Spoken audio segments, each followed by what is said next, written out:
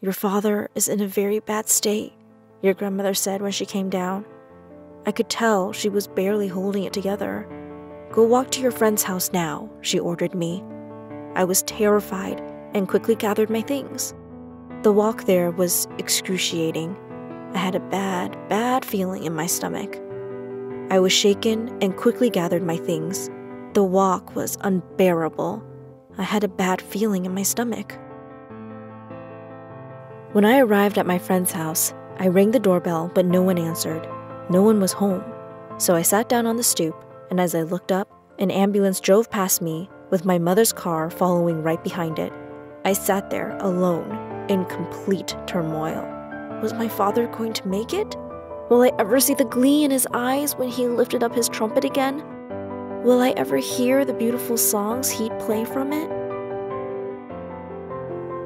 I never told you the full story, did I?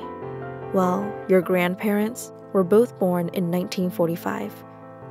Since your grandmother was 14 years old, she fell in love with an instrument called the oboe. Your grandfather started since he was 11, but his instrument was the trumpet. And boy, he couldn't just play, but he was amazing. He had perfect pitch, the rare ability to identify the name of a note with no previous reference. He was thought to have Asperger's syndrome, which, as you know, you are also diagnosed with.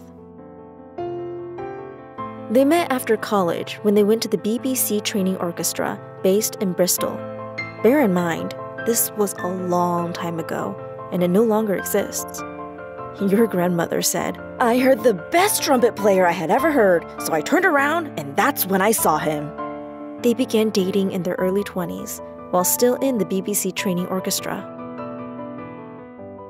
Once they had finished in the training orchestra, your grandmother went on to play first oboe in the London Philharmonic Orchestra, while your grandfather went on to play at the Covent Garden Opera House. They both recorded loads of famous things.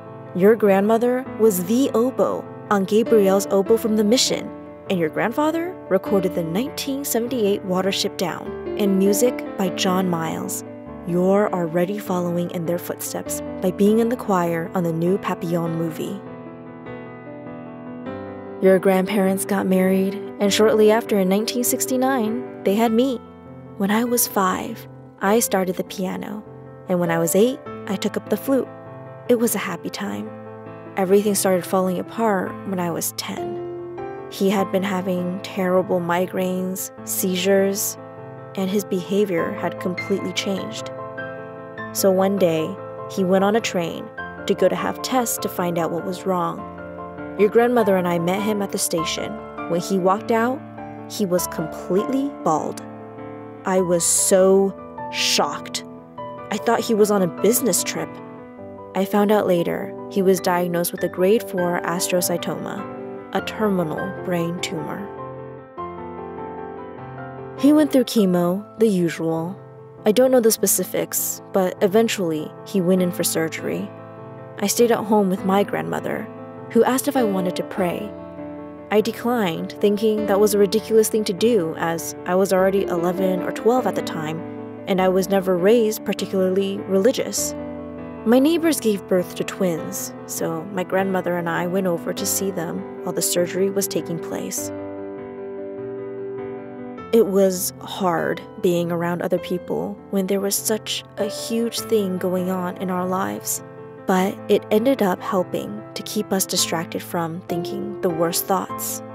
Eventually, your grandmother called to say he'd pull through. I wasn't allowed to see him for the 6 weeks it took for him to recover, but your grandmother saw him every single day. On the day he was going to finally come home, I went to visit him with my mother and grandmother. I was very anxious as I really didn't know what to expect. When I got to the ward, I even saw a man with half of his head caved in, which frightened me even more as I had never seen anything like it before. When I walked into the room where your grandfather was staying, I saw him, and I didn't know how to react. He looked very unwell and had a huge scar on his head from the surgery. I wanted to cry, but I knew even then that would make things worse.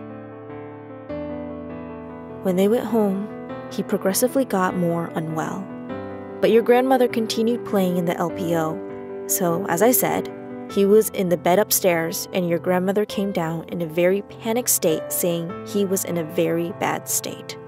She ordered me to go to my friend's house, and no one was home, so there, I was sitting on the stoop, watching the ambulance fly by me with my mother in the car speeding right behind it.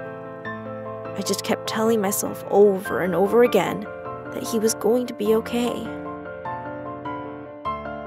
Apparently, once he got to the hospital, they stabilized him, but I was not allowed to see him for days. He had become paralyzed on the left side. I remember when I did visit him, he was in the hospital bed, but he would still help me with my math homework because that part of his brain was still functioning perfectly fine. But every time he would try to play his trumpet, it kept flopping down because he had completely lost the use of his left side. I felt so sorry for him, as he kept realizing that he couldn't play the one thing he loved to do the most, but he never stopped trying. He was also becoming less and less like himself. One night when I was 13, I could somehow sense that he was dying. I went up to him and begged him to keep breathing. Suddenly, he lost consciousness, and I called for my mother. My mother demanded I leave the room, so I went to bed. When I woke up the next morning, your grandmother came into my room and told me that my father had passed away. "Honey," she said to me, "your father is gone." I don't know why, but for some reason when I heard that, I threw up in the bin next to my bed. And afterwards, my mother hugged me to console me. But then she left to go get things organized. I sat and listened as people came and collected the body, and I could hear them struggling down the stairs with it. That night, I slept in the bed with your grandmother, but I was on the side my dad died on. But something strange happened, as if it were some kind of supernatural experience. I felt like my dad was trying to push me out of his bed. So I decided to go and sleep in my own bed. Because of this trauma that I went through, I became very rebellious and my grades dropped. I failed math because it reminded me of my dad. I also quit the flute, and I didn't take it up again until I was 18. Your grandmother continued at the LPO until retiring at 60 for the birth of her first grandchild. But since the passing of my father, she was never the same. But, as you know, 3 years later, your grandmother met Kenneth Graham, who worked for the LPO in transporting the instruments. You know, who you call Grandpa now. I used to be very angry and resentful towards him at first. I couldn't believe he tried to come in to replace my father. But as time went on, I grew to love him. You and your grandfather have so much in common. It makes me even more sad that you never got to know him. But if you want to follow in his footsteps, then you should know his whole story. Your love of music comes from them both, but your talent, that's from him. Hey guys, we like the story so much that it's inspired us to want to know more about our parents and grandparents, as well as your parents and grandparents. They have had a whole lifetime in order to collect stories that are inspirational, educative, and if shared could help, well, anyone. So why don't you sit down with your parents and grandparents and get their inspiring stories. Anything that can be funny, can be inspiring, can be touching, can be emotional, can be hard things, difficult things that they have gone through their whole lives or any time in their life, and just share it with us on our stories platform, which is in the same place as always, in the description.